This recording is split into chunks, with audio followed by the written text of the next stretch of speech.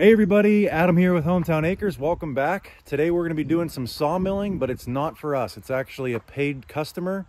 They reached out to us via email. I think they're a subscriber to the channel. They've got 2 logs they want us to mill up, and we'll show you what we're getting after when they get here.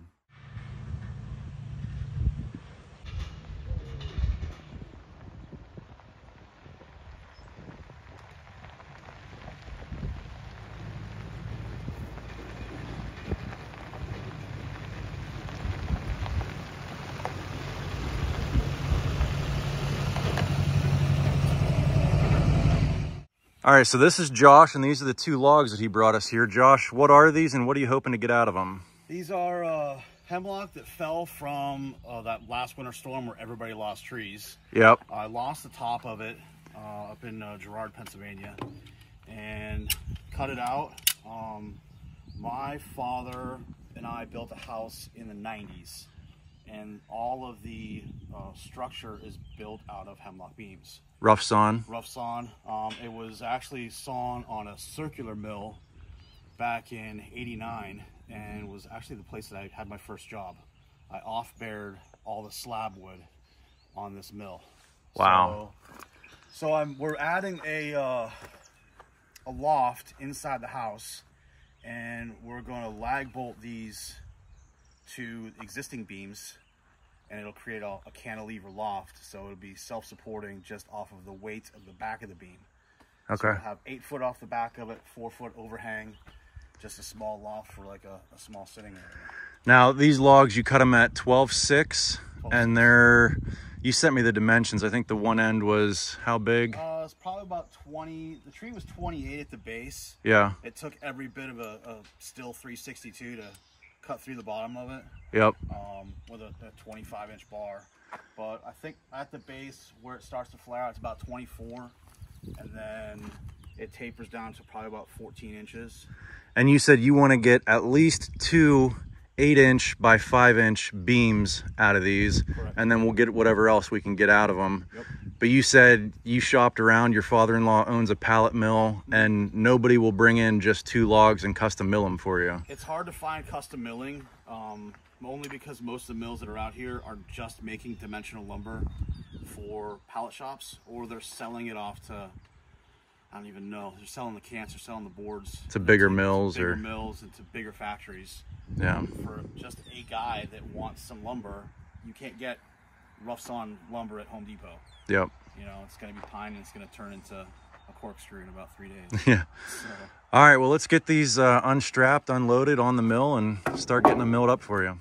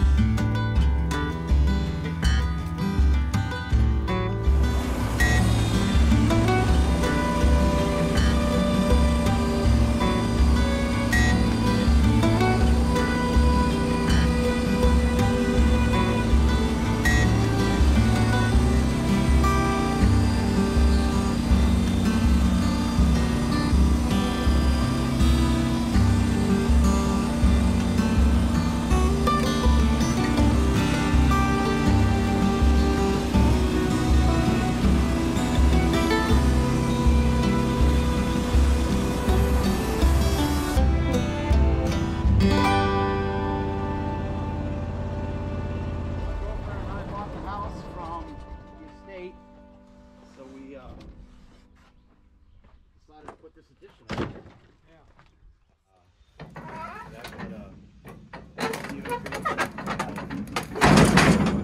So I basically go down the side and I try to clean this off, clean everything off the side, brush hog it all away, feed it all into the chipper. Of course, you look for like who's done something like this. Get on the internet, you know, best 35 to 40 horsepower tractor. Yeah. And, Is that how you found the channel? Yep. Looking for a 35 horse tractor? Looking for a 30, you know, a mid-sized tractor. Yeah. And then it's, you know, all right, Coyote makes one and Bobcat makes one. And Yep. I looked at, you know, Kubota, TYM, and basically everybody that does this kind of stuff has a different machine. Yeah.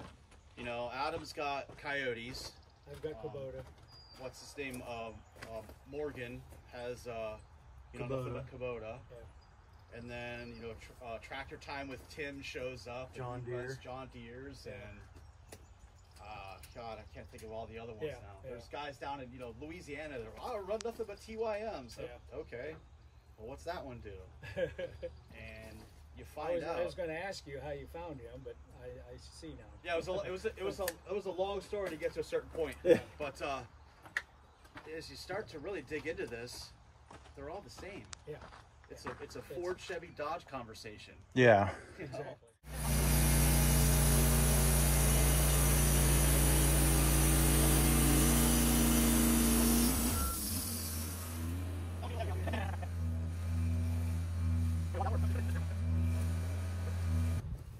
This is where I always take a minute and think about what's the best way to utilize what's left. If we take this 8 off, I can always just mill that in half into a 6, 5.5 incher. Let's do that. Split it. Yeah. Yeah.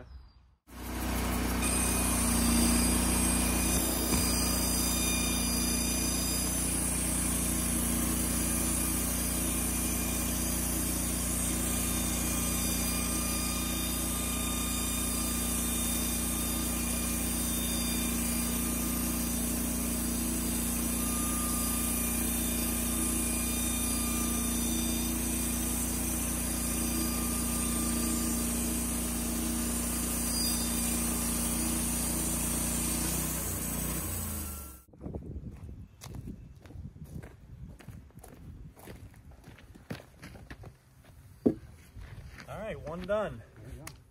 I'll put it in the kiln at 12.6, and if it decides it wants to split on the end, I'll cut 3 off of each end. Yep.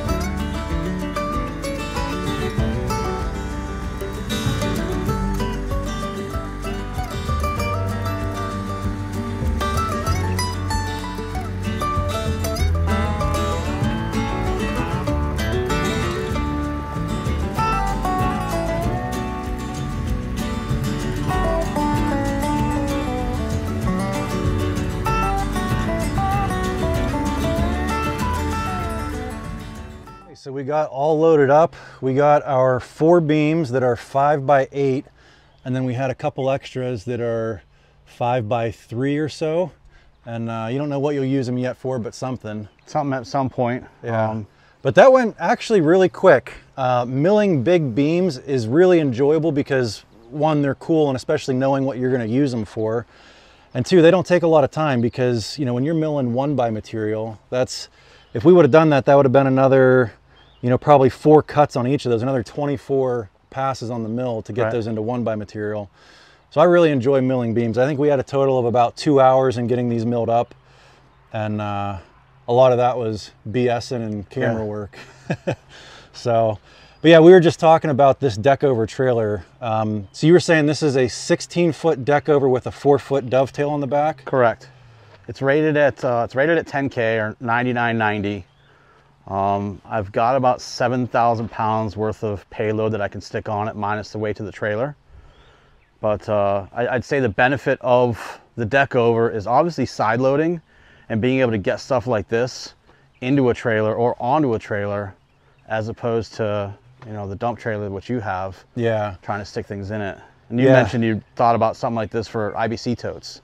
Yeah, if I want to take IBC totes to a kiln to get them kiln dried, you know, I can get a lot more on here.